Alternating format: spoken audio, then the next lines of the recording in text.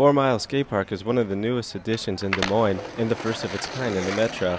Located behind 4 Mile Recreational Center, this 6,000 square foot park has become a popular after-school hangout. Skaters and BMX riders of all ages drop in to show off their best tricks and attempt to master new ones, with friends watching the show nearby.